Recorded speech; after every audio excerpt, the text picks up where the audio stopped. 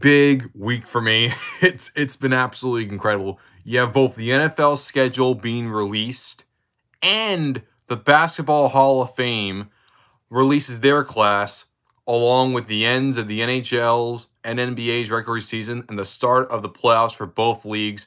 But I'm here to talk about, of course, the Basketball Hall of Fame, the Naismith Basketball Hall of Fame in Springfield, Massachusetts, has released their class of 2021.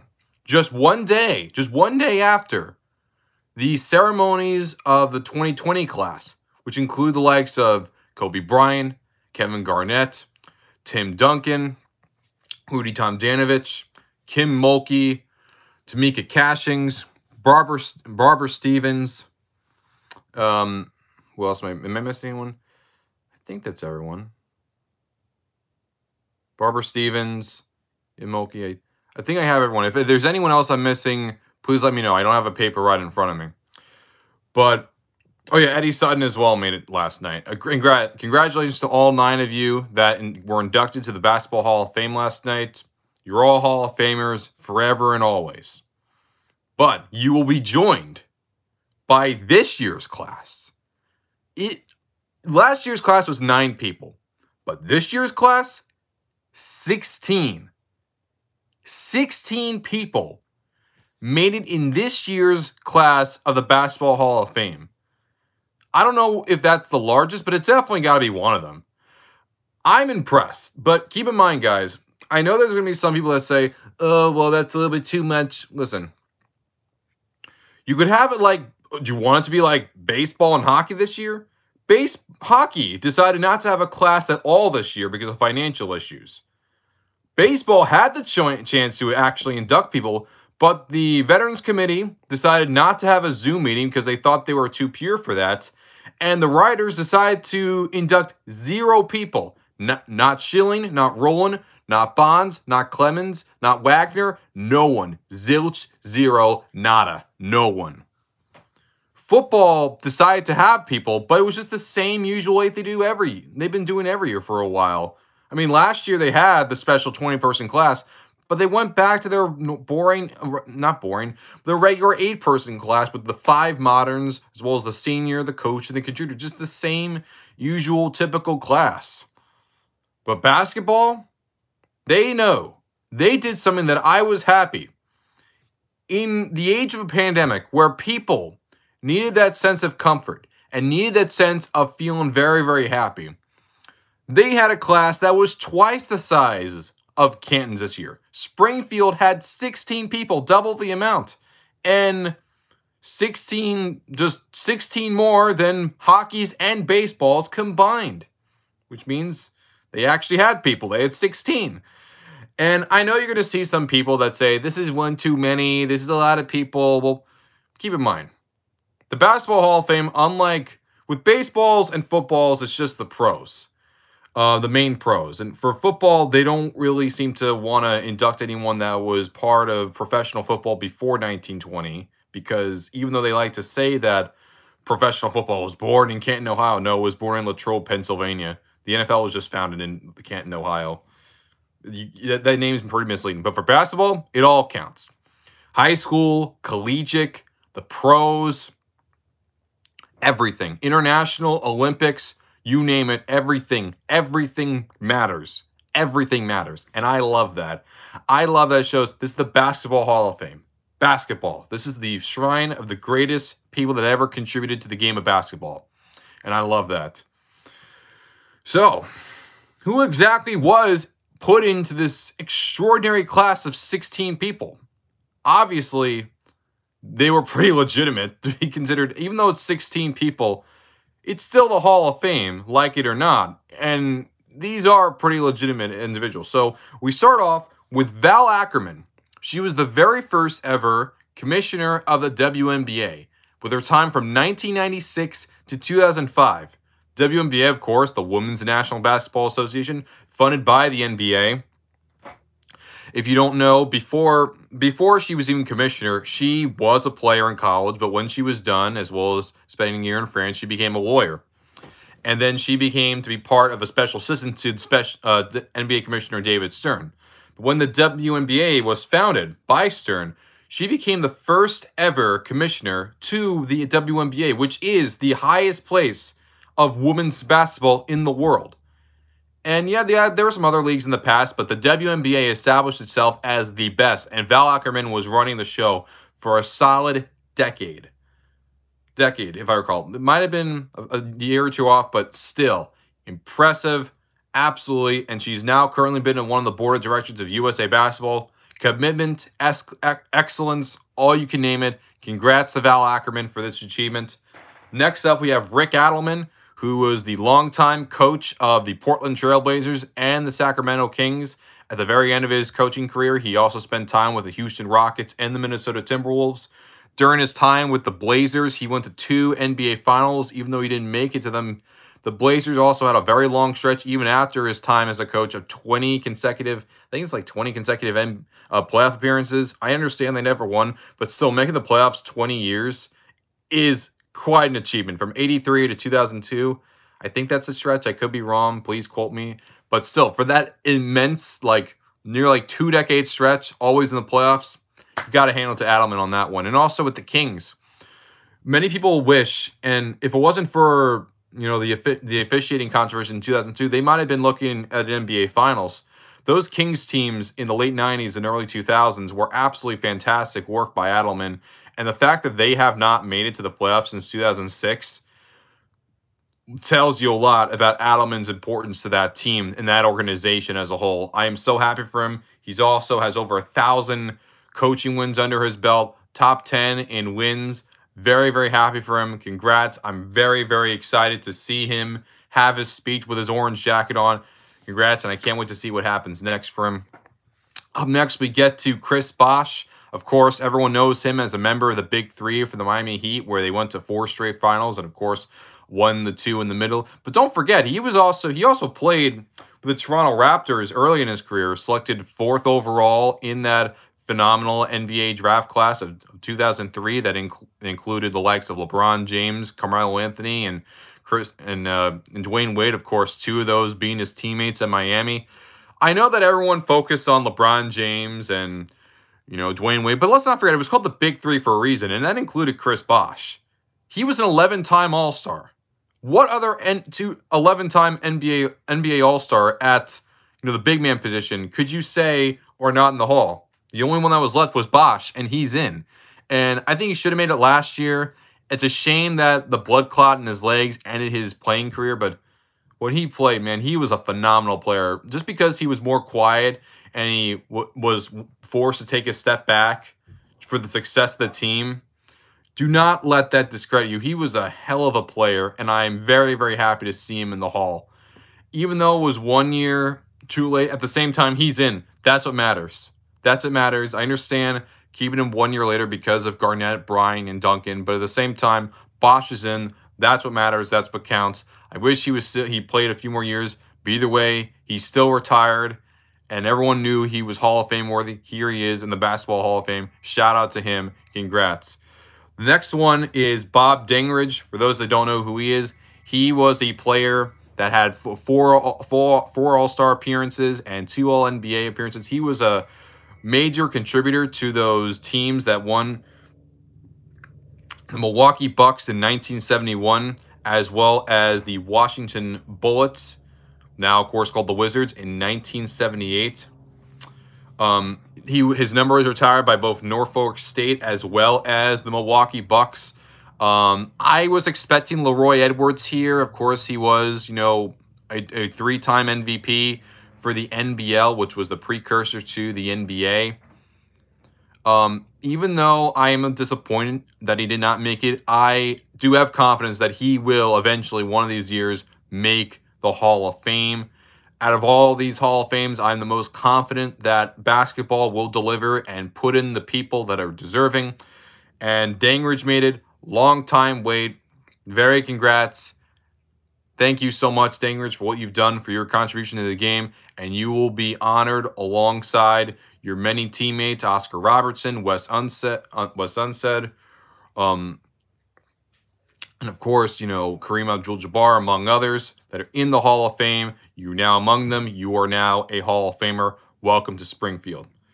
Next one we have is Cotton Fitzsimmons, another guy that's a longtime coach like Adelman. He was the longtime coach of the Phoenix Suns. He is considered coach to them even to this day. He was also with the Atlanta Hawks, the Buffalo Braves, the Kansas City Kings, and the San Antonio Spurs. He was also the coach of the year in 1979 and 1989 and had a lifetime coaching record of 832 and 775. When he retired, he was 10th all-time in coaching wins. And even though he never made it, now one could say, why is he in the Hall? Well, even though he never went to an NBA Finals as a head coach, he still constructed some pretty quality Phoenix Suns teams. These were some Phoenix Suns teams that always made the playoffs. And even though he was not the head coach, Paul Westphal was, he was a part of, executive. He was still making front office decisions. And he was the one that traded for Charles Barkley. And when the Suns made it to the NBA Finals, even though they lost to the Bulls, they still made it there. It was the culmination of many years and years and years of always making the playoffs. And even though losing, always still made there, always being a competitive force to teams in the Western Conference. And hand it to him. Congrats, Fitzsimmons. Congrats, Cotton. You're among the legends. The Phoenix Suns fans, the Suns fans always saw you as a legend, and now Springfield sees you as a legend. You are a legend. Congratulations, Cotton Fitzsimmons. The next one, I'm very excited for this one because this was taken by the early African American Pioneer Committee. I wish more leagues did this. Like, football has so many legends from African American legends or Asian American legends, but they don't even have any of them. I mean, Charles Fowles, the first ever professional black player, he's not in. Or Kenny Washington, the first ever NFL player after World War II to sign a contract, he's not in. Tank Younger, the first ever assistant general manager that was African American, he's not in. None of those guys are in. And for baseball, I'm happy that they're acknowledging the Negro Leagues, but I mean, Buck O'Neill's still not in yet. There's many Negro Leagues guys still not in yet. Hockey, they finally just inducted a couple years ago. They inducted Willie O'Ree, but there needs to be more than just that. But basketball, considering it is known for being a game played predominantly in the pros by African Americans and by minorities, considering it is a rather cheap sport to play, that's why they have this, and I'm very, very happy they do. And the likes of Earl Lloyd and Nat Sweetwater Clifton and Chuck Cooper and many others.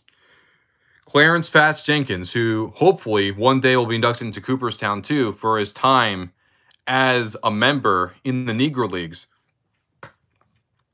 An early African-American pioneer inductee, and he was a member of the New York Renaissance in the 1925 to 1939, and he won for the, I think it was the African-American or the black basketball, I think it was the basketball league. The New York Renaissance, which the team itself is in the Hall of Fame, as the captain of that team, he won 1, 2, 3, 4, 5, 8 championships. You counted 8. He won 8 championships as the captain of that team.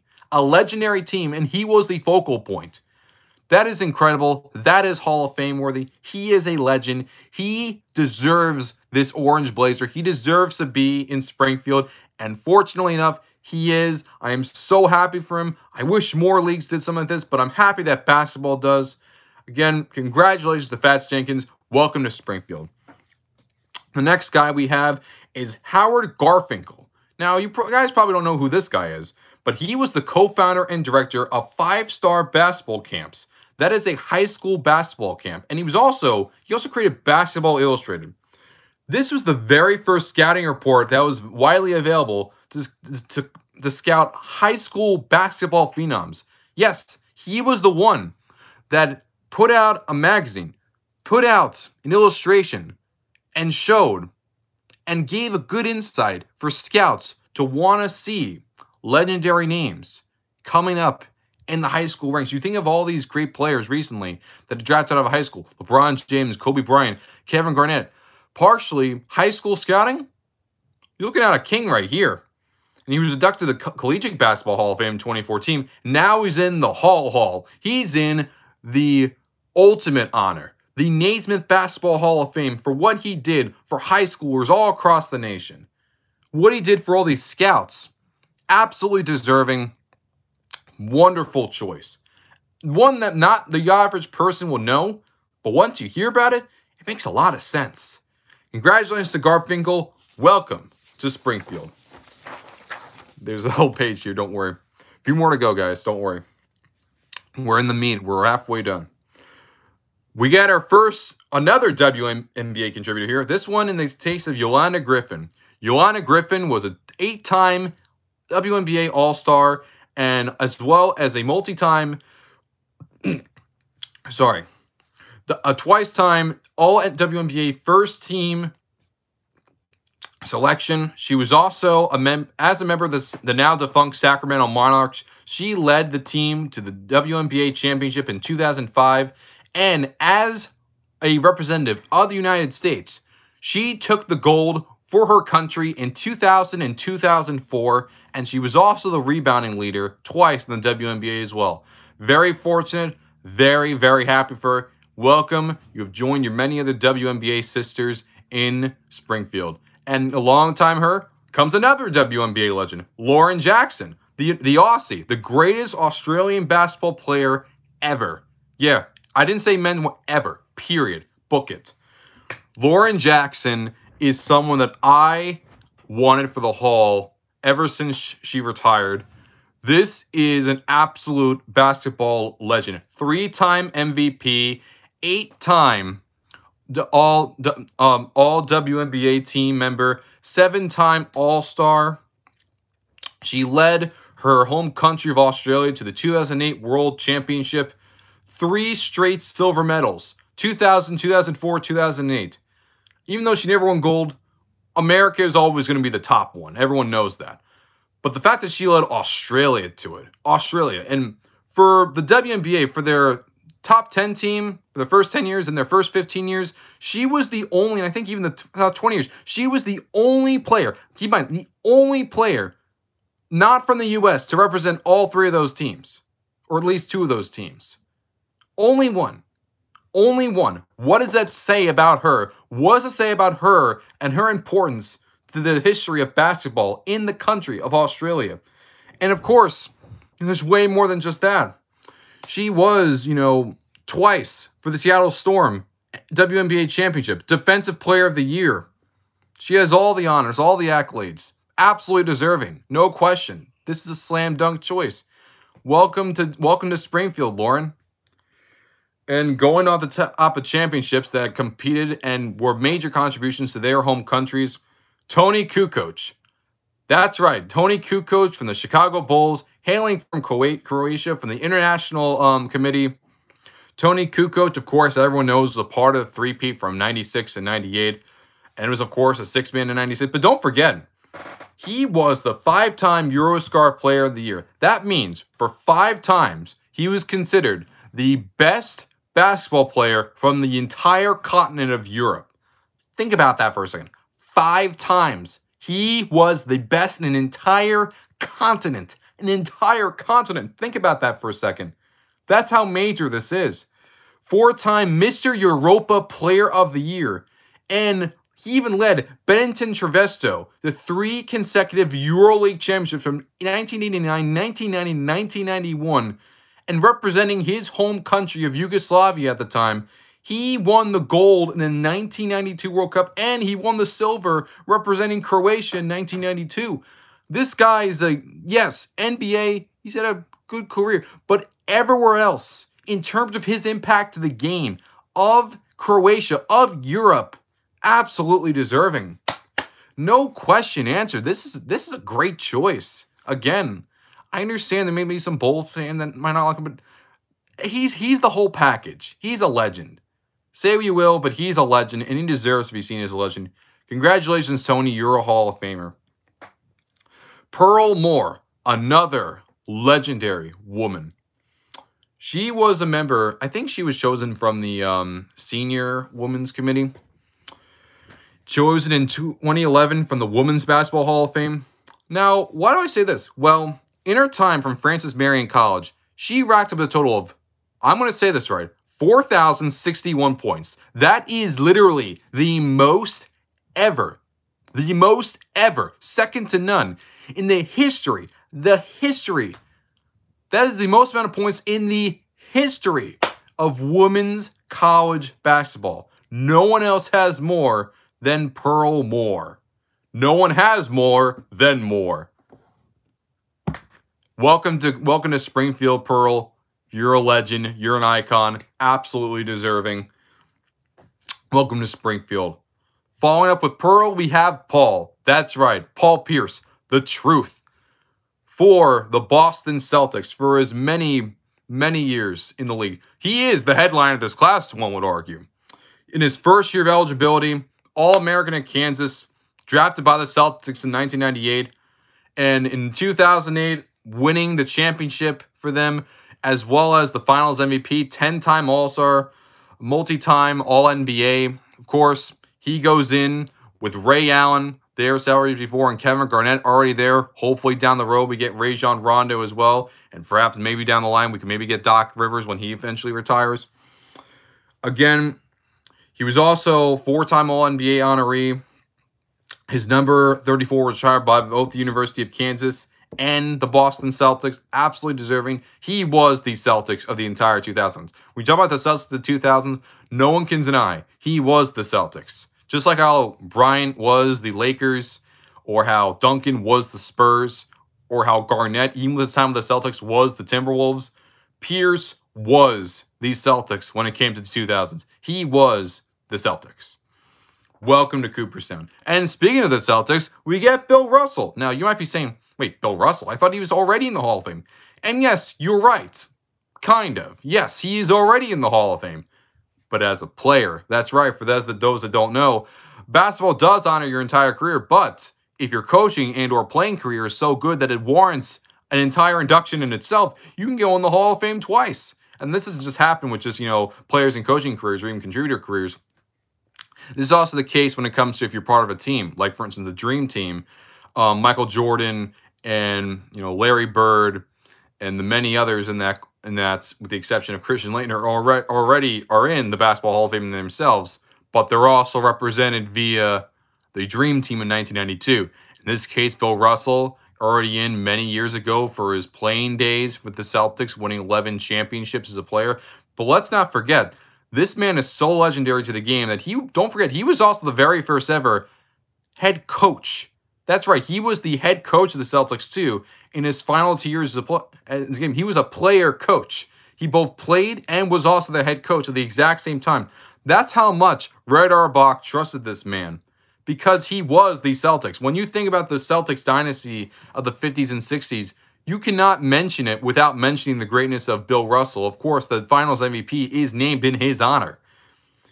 And, of course, his other guys, you have Bill Sharman, and you also have, I think, Bill Wiltz, I think, is in for twice.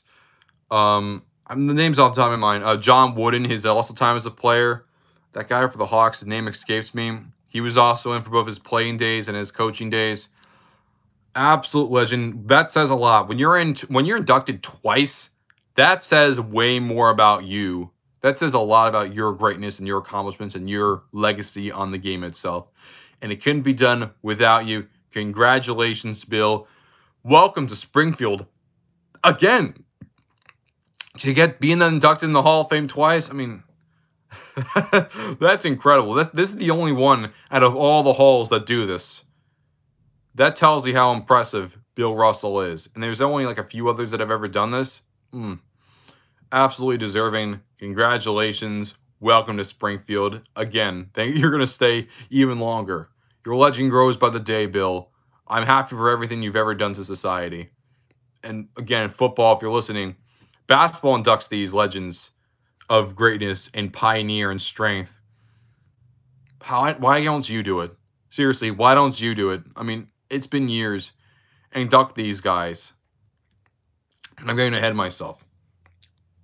Up next, we have Big Ben Wallace. That's right, Ben Wallace from the Detroit Pistons. 4-time Defensive Player of the Year. The 3-time, I think 3 or 4-time All-NBA. He was honored with that throughout his time. Again, 4 times. The only guy to have that many is Dikembe Mutombo.